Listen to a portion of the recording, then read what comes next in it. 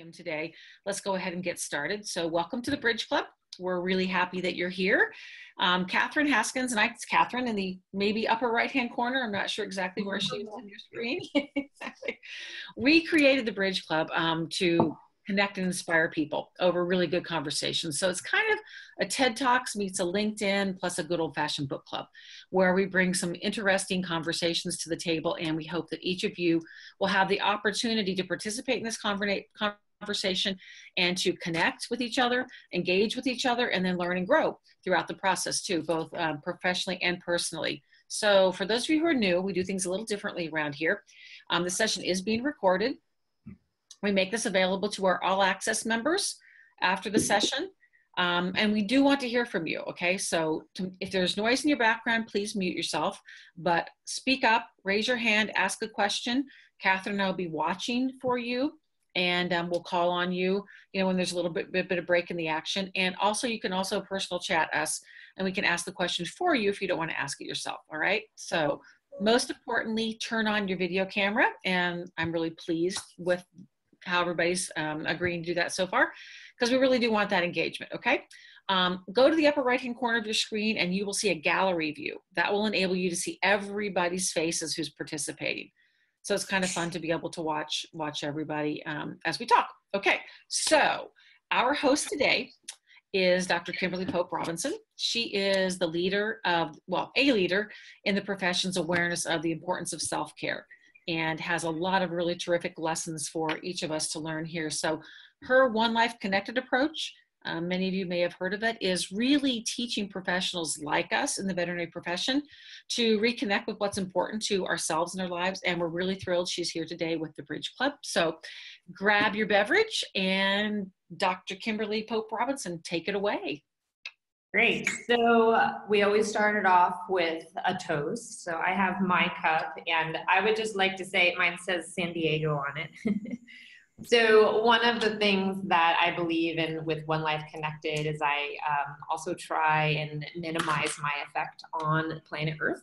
And so one of the things I do is I have my own mugs that I carry with me, and this is one of my favorite ones. So I brought it down for today. And I love the fact that even though we can't physically be together, when we were just talking, someone's in Oregon, someone's in Chicago, someone's in Philadelphia, I'm in San Diego.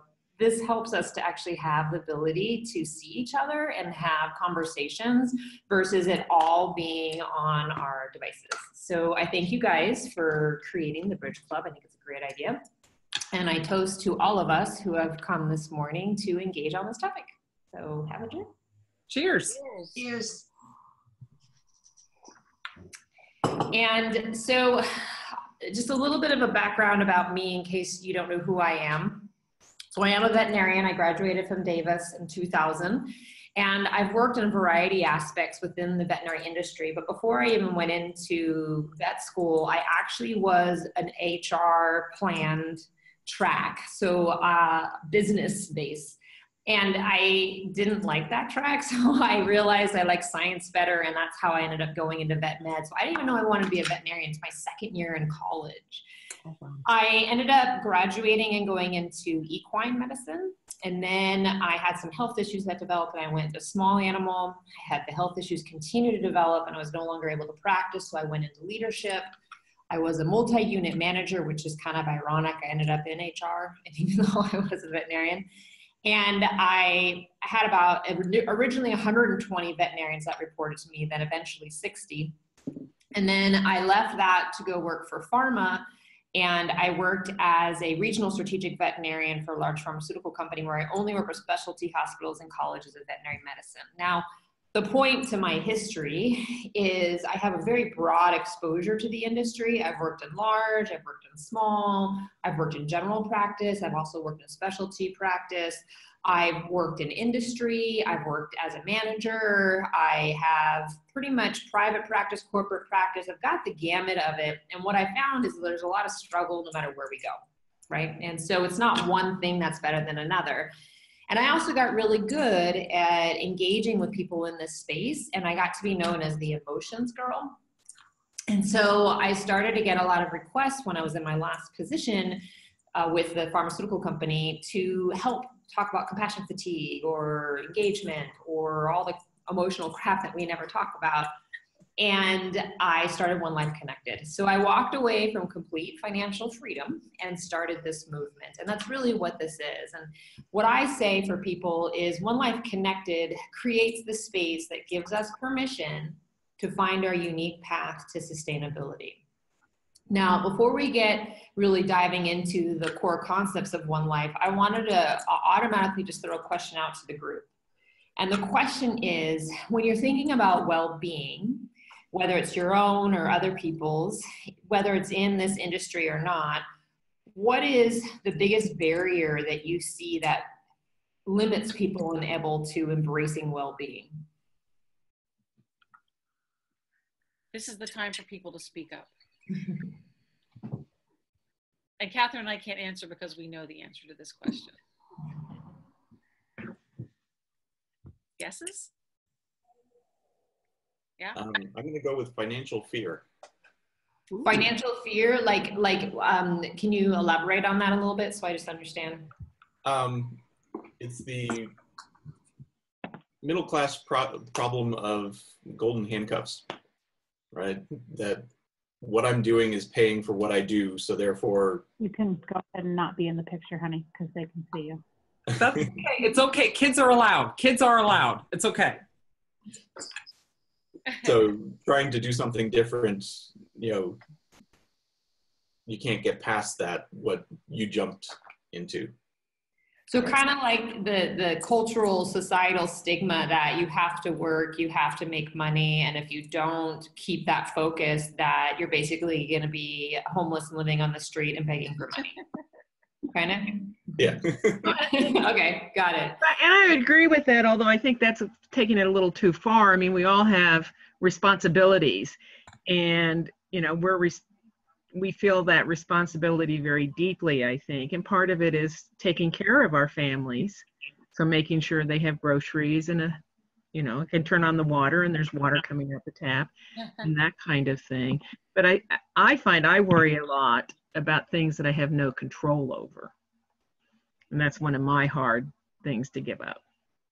So there's definitely responsibility, and I agree with you. It's not like we can just toss everything to the wind. Even though I walked away from financial security, I made sure I could pay my bills, right? But that ambiguity, the unknown, and also not being able to know how to verbalize that space of the unknown, that's a common one that comes up. And just the ambiguity, that's the best word probably for it. And not being able to have control over that. Who else?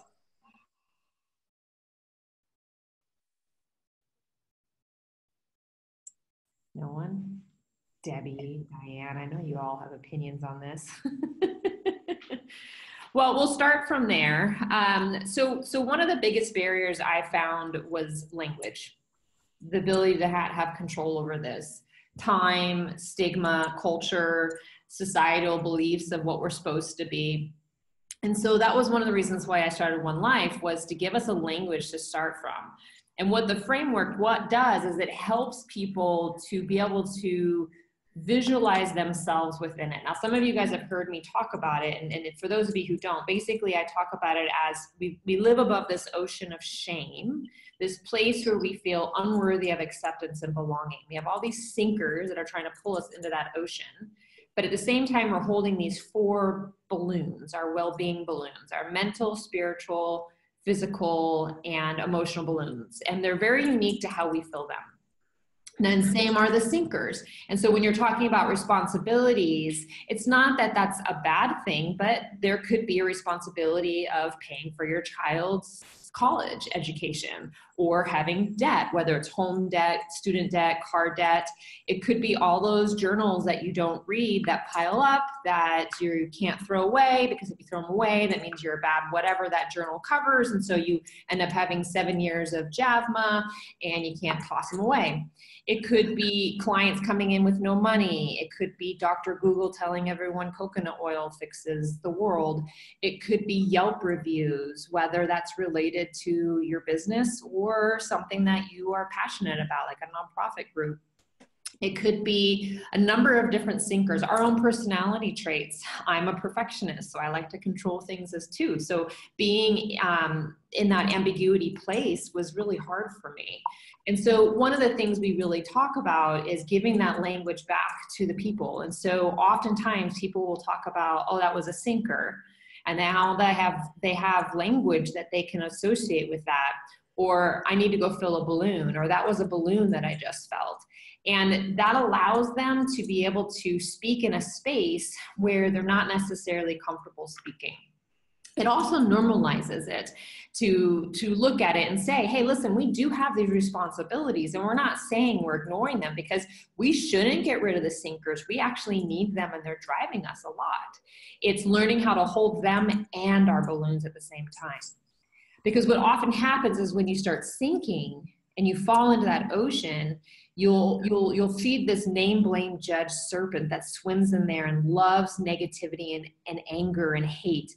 And we feel good initially when that happens, but it doesn't take us to a good place. And so the other path is what's called recognize, embrace, connect. And it's to recognize that we have an emotion associated with our sinker, whatever that might be. We embrace it, and then we find a way to stay connected. And that's connecting to both the sinker and the balloon. So one of the big challenges I came across, and actually Debbie and I were talking about this at AVMA recently when we met up, was making it accessible for the industry, for anybody to talk in this space. So as we recognize this framework, there's continued struggle to people potentially still making that step in order to stay connected. And one of the things I would love for you guys to think about and kind of share is, we recognize that we're not alone when we have this language. We recognize that we're not broken, but yet what do you think still continues to stop people from taking that next step?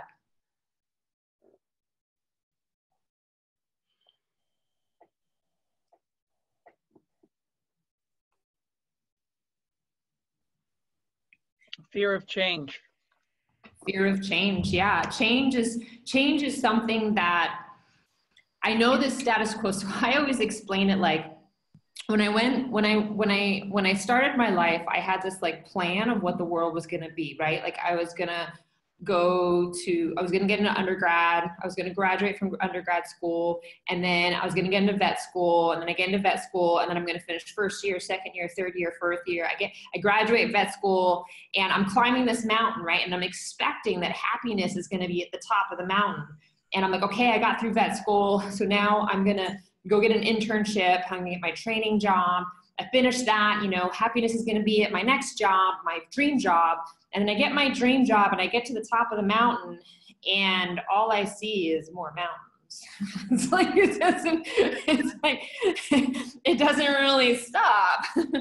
So the change is kind of moving away from this idealistic vision of what we had life was going to be, regardless if it's becoming a veterinarian or just living ourselves. I'm going to get married, and then I'm going to do this, and then that, and then you follow this path, and then you get to the top thinking everything's going to be great, and you realize it's not.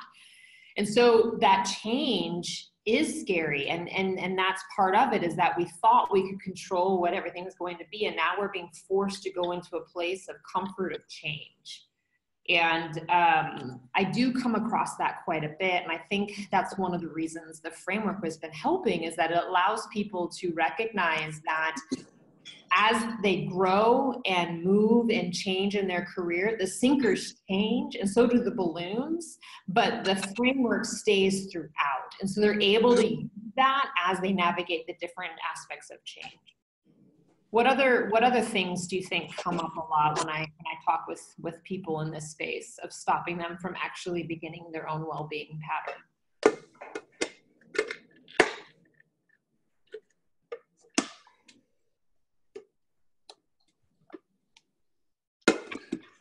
I think for me, a lot of it is feelings of just being overwhelmed and not knowing where to start.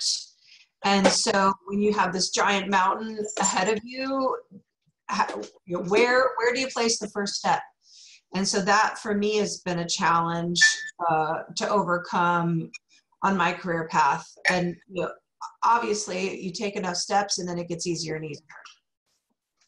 Yeah, that overwhelming feeling is a common theme that will come up as well. So you're not alone, but you're also unique in that path. And I think that's one of the reasons why the framework helps, is that the different sinkers will also be unique to you as well in what may overwhelm you. So you may, and that's one of the things I recognize, is I would go to lectures and they would basically tell me all the things I'm supposed to do, right? Like you're supposed to eat right, you're supposed to exercise, you're supposed to do yoga, you're supposed to meditate, you're supposed to fill in whatever, you know, be financially independent, be this and that. And then I'd walk out of there with all these great ideas, and then I'm overwhelmed with the number of things I'm supposed to do. And then I make absolutely no forward movement. And then I just feel like more shit, because now I'm like stuck at that, right? And so the idea of One Life Connected is to say, yeah, I mean, just take that one step. You don't have to eat right all the time. You know, what if your one balloon is to just go walk your dog, and that's a balloon and that's a step? And that has actually helped people to realize that they don't have to attack every sinker, every balloon all at once. It's just being able to make a small step that works for them in the moment while they're there.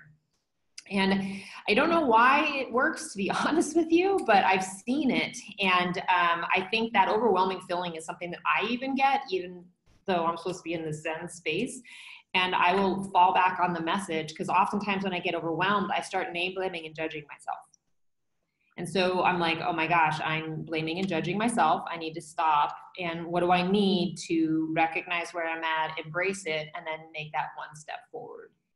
And so even though we can't see all the mountains, we're able to take a step on mountain 10, knowing that mountain 20 will come in time. I don't know if that, you know, answers the question, but I think the overwhelming feeling is learning how to give ourselves permission to realize we're not going to live up to that idealistic vision. It's like giving ourselves permission to let go of not living up to that vision. To me, that really resonates, Kim. I was so excited about this conversation because I think everybody who's here today is a self-proclaimed overachiever, who have extremely high expectations for what we should be able to manage. And I think it's very frustrating as a perpetual overachiever when you feel like you're not keeping up. Your own self-expectations are set so high that you begin to think, oh my gosh, what am I doing wrong? And like everybody is noticing that you're doing things wrong too. So I love this conversation keeps bringing you back to a center, bringing you back to a place of safety where you can almost reset and then venture out into the world again. That really resonated with me. Yeah. And, you know, like we were joking around at the beginning before everybody got on. I'm not kidding. I've had to come to grips with the fact that over the last 2 months, I've had some major sinkers develop in my life and supporting others while they're dealing with some major events in their lives. And so honestly, deadlines are a suggestion to me. Does that make me a bad human being? No. It doesn't. And I had to let go of that idealistic vision that because I missed a deadline, that I'm not a bad person. You know what I mean? And these two can attest to it. I missed deadlines with them. And they're like, could you send this? I'm like, oh yeah, I'll get to it. And I always feel like I'm coming up with an excuse, but it's just like you were saying, Andrea, I was just overwhelmed. I mean, I'm one person, I'm trying to manage a movement, and I'm not going to share what the major events were, but they were very major. And I was engrossed with some of my friends related to those. And, you know, life happens. And I think each of us, it's such an individualized path that there's no way for us to know. And so that's one of the things that I like about the framework is it doesn't tell you how to do it or what to do it. It just says you're a normal human being that you think. You're a normal human being that you go to name, blame, judge, and you have permission to embrace that sinker and that balloon and find what you need to stay connected. And that means connecting with your joy, your pain. It means connecting with yourself, connecting with humanity, connecting with all of the pieces of the shame ocean, not just the balloons, and knowing what that means for you. And that sometimes means working with therapists, counselors, coaches. It means doing the hula, I don't know, whatever that space is for you. And so, go ahead, someone's gonna say something? No. So when we each start on this space, one of the stories I always share with people is when I run Tough Mudders, and this one Tough Mudder, there's a picture of me in this tunnel. And what Tough Mudders are 10 to 12 mile military style obstacle courses. And many of the obstacles for me are mental, not so much physical. And so you go through this tiny tunnel where you have to be on your hands and knees. And at the top of the tunnel, you drop into 5 feet, or you drop about 2 feet into 5 feet of water. But because you're going through head first, you have to drop into the water with your face or with your back. And you really want to drop in with your feet because you can't see the bottom. And no one likes to jump into water head first when you can't see the bottom. And so it's really a mental game. And I do it, but I come out and I actually do have scrapes and bruises because of my contact points in the gravel and the rocks in the tunnel. And my husband's behind me, and he's my same height, but he's so much broader in his shoulders that he has to do an army crawl through the tunnel. So even though he's easily able to make it up, he has different contact points. And that's just it. So when we get out, we have bruises, but they're all in different places. Exact same tunnel, completely different wounds, and completely different ways of how we managed it. And that wasn't a realization for me, was that we were getting all of these things that people were saying, here's how to fix yourself. This is what you're supposed to do. And because I wasn't a triathlete, I felt like a loser. You know what I mean? And then I realized there actually is a space before we start making our own balloons or connecting to our sinker.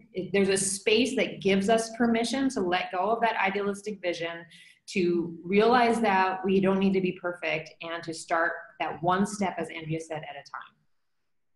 And so as you start going through this process, what do you think comes up for people as they start embracing the ideas of the concepts? What do you think they will ask a lot about or request advice on?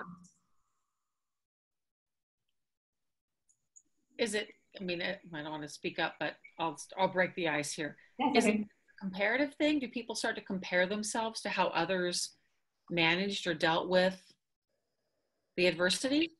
Comparative is a common one, yeah. That can show up like, well, that person does triathletes. I'll just put that out as an example because I actually had a friend who walked out of a conference lecture and said, I'm not a triathlete, so I suck. So yeah, there was comparison of how these people are doing it, so I'm supposed to be like this. And so it actually gave them permission to realize that their journey is unique, right? So they don't have to be a triathlon, and that actually is that person's balloon. So yeah, it kind of normalized the comparative piece. And then also in that same space of comparative, being, well, their sinker is so much bigger than my sinker, so I should just be okay with this. Like, why am I complaining? You realize, well, that scratch is your scratch, even though it's not in your mind as important as their scratch, it is your scratch, and you have permission to embrace that scratch. So yeah, the comparative piece started to normalize a little bit. What else?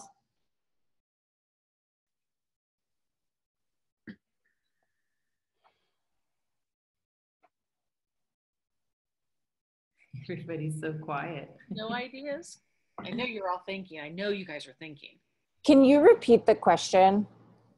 Yeah, so as people start looking at the framework and they're really starting to understand that idea of embracing their sinkers, embracing their balloons, and moving away from that name, blame, judge, cynical, angry place, and they're trying to find that space to stay connected, what do you think they come to me most commonly looking for advice or direction on how to overcome the next step, to take that next step, as Andrea was talking about? To not feel overwhelmed, to be able to take that next step. What's the most common, more common things that they usually come to me for advice on? I don't know what other people go through, but for me, it's letting go. It's really hard to let go of how other people see me. So it's really hard not to be the person to say yes to everything And I'm letting other people down because they rely on me. So when I say, oh, I can't take that on, it's really difficult. So that's a huge step for me, is to help reframe how other people see me. Okay. Yeah, no, I think that people pleasing and that framing please is a common, that's a big one for me. I'll agree. And so I had to go through an activity of, stating I'm going to disappoint people every day, and that's okay, and how do I embrace that spot of disappointing people? So I think we have 2 minutes left to kind of wrap things up, but I wish I had an answer for you, Jamie, to tell you exactly what you need. I think the piece that I want to leave everybody with is what the movement leaves you with, is that you have permission to find that space for you. You have permission to find that area to help you recognize that you don't have to be it all for everybody. And one of the ways that I helped embrace that was to recognize that when people disappoint me, I don't hate them. I don't disregard them. And so I've had to work with self-compassion, which is that there's a lot of resources out there to help me embrace that part of myself. And so getting to that point where I said deadlines are a suggestion to me is really hard, because that means I'm disappointing people, right? And it's not like I enjoy it, but I've actually come to grips with that. It doesn't define who I am. So I really think that this is the starting point, and I shared the framework with you. The next one is really going to dive into the North Star that the One Life Connected community has created, which helps, in Jamie's point, and how to stay on that path as you start this process in this journey. And it's something, there's a video on my website that you can watch, but we're going to talk about it in more depth on the next one. But I hope that you have a little bit of a tickle in your brain about what One Life Connected looks like, and how it basically is creating that space that gives us permission to start the path to our own sustainability, whether it's in this industry or outside. And I recently did an event that was with non-veterinarians, and it definitely resonated with them as well. So thank you very much, you guys. I know we're at our 25-minute mark, so I'm happy to stay for an after party and answer any questions that you guys have. Yep. So yes, as common with the Bridge Club, those of you who must leave, now we've reached our time that we promised we'd stick with, but we will be talking a little bit longer. So if you'd like to hang around, hear more from Kim, or have some specific questions for her, let's hang around for another 10 minutes or so and continue the conversation. And then before everybody leaves, part 2 is on Thursday. So if you've not already signed up, you might want to go check it out on the website. You can register directly from the Bridge Club's website, and come talk some more, and we'll get into actually how we do it, I guess, a little bit more on Thursday too. So we will carry on now. If you need to drop off, just go ahead and do so quietly, and thanks for being here. So questions, anybody have a question or something Kim said that is really resonating that you want to dig into a little bit more? I just want to, oh, go ahead. I thought one of the best lines I heard at AVMA was, "No is a complete sentence." Right? Yeah. I know that's hard. No. I mean, like, I got this going on. No is good. Just no. Yeah, it's hard though, right, Eric? So. Andrea? Yeah. The thing that I heard today that resonated the most was give yourself permission. Like, just be the one to step up and say, it's okay, that you don't need to get that from someone else. You don't need to get someone else's permission. You can give that to yourself. And I appreciated hearing that today. Oh, I'm glad. Yeah, I think that was one of the most eye-opening points. And I don't know if you've read the book. I have a book called The Unspoken Life, and I basically talk about how I almost took my life, and I stopped myself. It was that stopped me, was that I'm the only one that can give myself permission to take a different path. Yeah. I don't want to go this path I'm going, because it's not the way I really want to go. So I have to not wait for someone to tell me how to do it. or give me permission. I have to give myself permission. I still don't know what the path is, but I'm going to start. And that was the first step in the stone. I give myself permission. Didn't mean it was all rainbows and unicorns though, Andrea. So like everything was like, woo, beautiful. No, it just meant, okay, I took the first step. Yeah. Now what? Makes sense. Yeah. It's funny. I think, you know, for those people who are planner types, you know, as you were saying earlier, we plan out our future. We think it's going to be 1, 2, 3, 4, 5, 6, right? And then a left turn comes. And it really causes you, when you are a type A and you're a planner, to step back and just go like, okay, darn, wait a minute, now what, right? And to have to start again takes a lot of energy. I totally admire that you were able to pull yourself back from a much darker place, I think, than I've ever been. So that's, thank goodness you did. Yeah, I know. I mean, I'm very happy I did. But I also know how to still connect with that space, which some people say, you know, like I still have the pill vial from that day, and they're like, well, isn't that such a negative thing? I go, no, actually, I'll never be in that space again, but I will always feel that feeling. That feeling never really goes away within me. It's always there. And I recently had to work with somebody who had lost a close friend to suicide, and we were talking, and they were trying to understand that space of suicide. And I basically told them, you know, there's that space that I was in that day. And then now there's this space that I see from the other side of watching you in pain. And the thing is, watching you in pain doesn't change the space that I was in that day. And I know that's hard to understand, but I have to embrace this space of where I was that day in order to move forward. And it doesn't matter what other people go through. I have to give myself permission to embrace myself. And I wish I could do that for everybody, but I can't. So what I've done is create a space that gives them permission to find their own path. And it basically, what I hear people say is, One Life Connected makes me feel that I'm not broken, and that I don't need to be fixed, and that I'm not alone. And I can start moving forward, whatever that might be. Mm-hmm.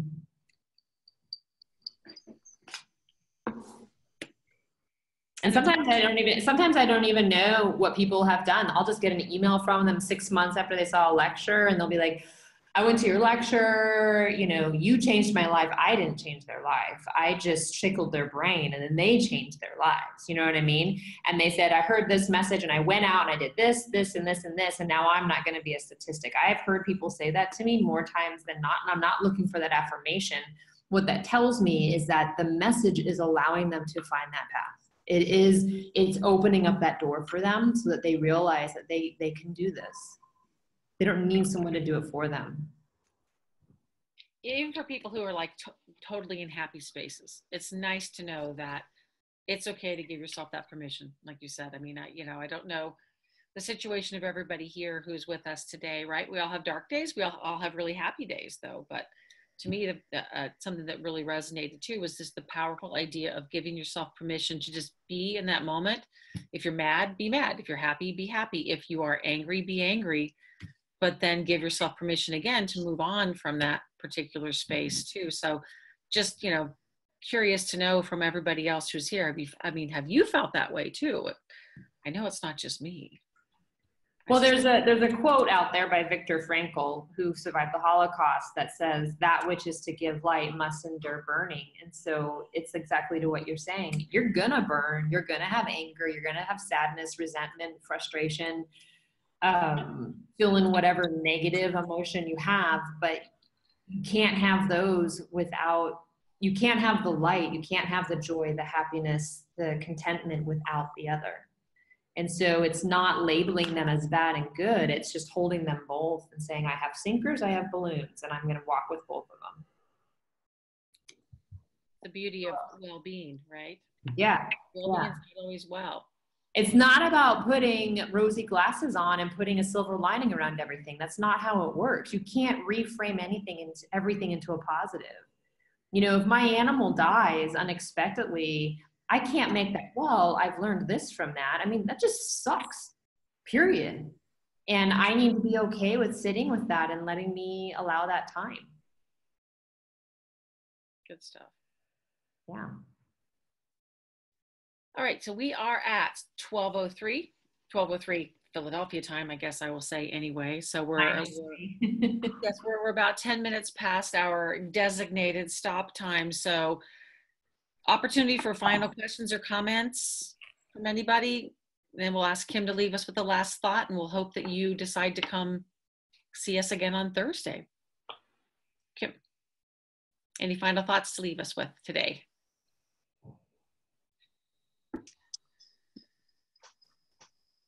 Well, I think it was great to be able to see everybody. It kind of makes it a little bit more fun than just like staring into the nothing world when you do webinars sometimes, and you're like looking at that green dot going, I have no idea if anybody gets what I'm saying or whatever, and yet I can see some nodding.